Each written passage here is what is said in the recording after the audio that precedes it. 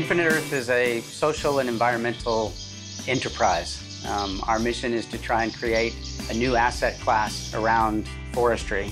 Ultimately, that was the goal of the UN and the Kyoto Accords, was to try and assign value to environmental services. Infinite Earth is an environmental technology company focused on solving many environmental problems using the free market to finance it. We get paid through developing and certifying carbon credits that we are selling. Carbon credits is just the underlying currency that we use to pay for our conservation efforts. The way we measure carbon in a forest, there's a thing called allometric equations, and these essentially measure the biomass of any living organism. For example, you'd measure the diameter and the height and the crown of the tree, and knowing the species of the tree and therefore the density of that tree, you can measure the amount of carbon because all biomass is carbon-based. A tree's wood is generally roughly 50% carbon by molecular weight. And once you get the amount of carbon in the tree, from there it's just a really easy conversion over to carbon dioxide, which is generally the tradable commodity, if you will. One of our projects, Rimba Raya, is a forest in Borneo, which we're using the revenues from carbon credits to finance the protection of the area as well as developing the communities nearby. We had a complex forest that involved hundreds of species of trees, and it's a large forest. So the first thing that's done is you break it down into land classification areas, and there are different types of forests, and they all fit together like a jigsaw puzzle. And so you have to identify those different classes of forest, and within each of those we have test plots, and there are hundreds of them, and they were randomly chosen by computer-generated waypoints. And regardless of how accessible they are, we have to get into those waypoints, and from there we measure out 100-meter by 100-meter plots. And within each of those, we measured literally every single tree and every single vine using these allometric equations to calculate the biomass. It is an incredibly rigorous process that took us 2 years to complete, spending days and weeks in remote areas of swamps that sometimes took 2 and 3 days to hike to. And then the project had to be approved against the methodology, which then goes through an annual audit to make sure that we are meeting those standards. We developed the world's first accounting methodology for doing so, which was independently verified twice by a list of UN-sanctioned auditors. Tanjung Puting National Park contains the largest wild orangutan population in existence, and the fact that Rimba Raya was able to add additional forest to it is incredible. Rimba Raya concession, which is just outside the national park, held the most magnificent-looking forest. Without the sale of those carbon credits, that forest would literally not exist today, and that forest is absolutely magnificent habitat. Dr. Galdakos's work and the Orangutan Foundation is woven into the fabric of the project. This project was initiated by Dr. Galdakos needing land to release these orphaned orangutan, and fortunately came in contact with Todd and said that this is a piece of land that we need to release orangutan. And so we built the project with that purpose, not only saving the environment, but providing a habitat for the orangutans. The carbon credit plan has been extremely good, extremely fortunate for the forest. Most forests are now being converted to palm oil plantations, and particularly peat swamp forests. Without Rimba Raya being here, that forest would have been destroyed, demolished, burned, so that palm oil could come in. I'm standing here in a mature oil palm plantation, and from down here it may look like a pristine environment. And even from Google Earth, you might mistake it for a forest. But this is anything but a forest. This, in fact, is a biological desert. Other than these oil palms, a lot of rats, and a lot of cobras, nothing else really grows here.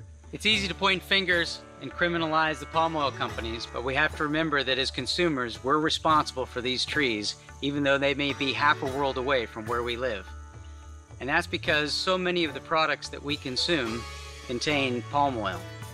And that's because of this amazing little nut.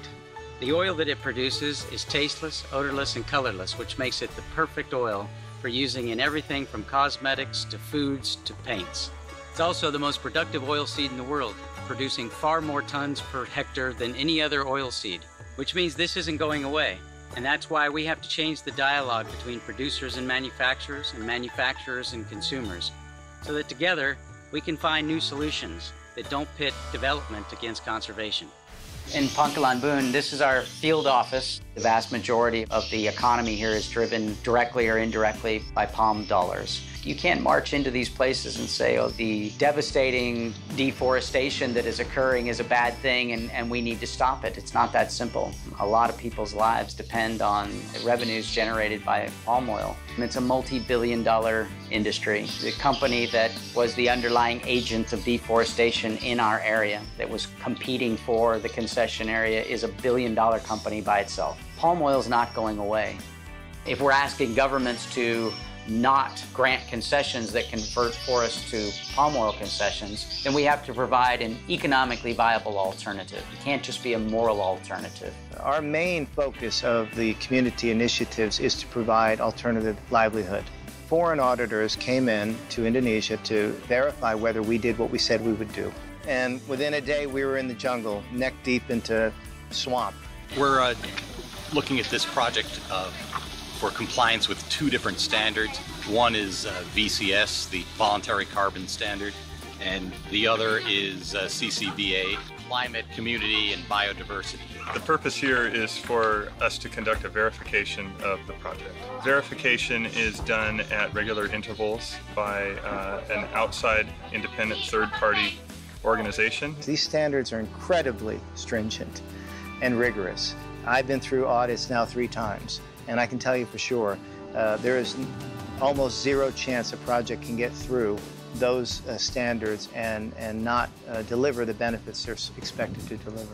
So we will go about the process of looking at the project area. We will look at how the project calculated those carbon credits. And in many cases, we will go back in and reproduce their samples, if you will. In some cases, it's physical measurement plots in a forest setting to make sure that what was calculated and assessed was actually true on the ground. They're recording measurements and verifying measurements that we would have turned in. They also are meeting with the communities, making sure that the communities support the project and receiving benefits. They have reported certain aspects of their project that are going to be benefiting for the community, and we're here to assess whether or not that's true. So literally we go to several communities and we talk to individuals. When the carbon credit revenues come in, we then allocate them to various programs. Some of them environmental, some of them community related.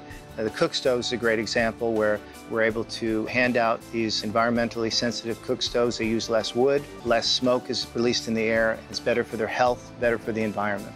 This is just one of the first of our community-based nurseries where we're paying local communities to grow seedlings of native species, and then those will be distributed throughout the communities that depend on the forest of Rimba Raya to replant areas that are degraded. Clean water is incredibly important in Rimba Raya. They live on a river. The river is not exactly clean, but they use that river for drinking water, washing, many things. And they do get sick occasionally. Through the revenues we receive, we've purchased these filters, very simple clean water filters. And these filters enable them to take the river water, put it in the filter, and actually drink the water after it's filtered and realize the benefits, especially to their health. Many of these communities do appear to be employed by the oil palm companies, which is providing them with an income. But they've also expressed the desire to retain the natural environment for their future generations. And so I think that's really what this project appears to have already been successful with. Rimba Raya has achieved several verifications and certifications. Number one, we were validated by CCB Triple Gold, which is the highest you can get, which means gold in community, climate, and biodiversity. We were verified and validated for VCS, and they're the standard that issues the carbon credits. It's important to initiate projects like this because as human beings, we have an obligation to be good stewards or take care of the earth. There is only one earth, and as we know, we're increasing in population. We have to take this seriously. If we don't take this seriously, the whole world will be devoid of nature and deforested and just used up. Everything we do at Infinite Earth is for this generation and this generation. We've got to come up with better economic models that don't borrow from their futures to subsidize our consumption today.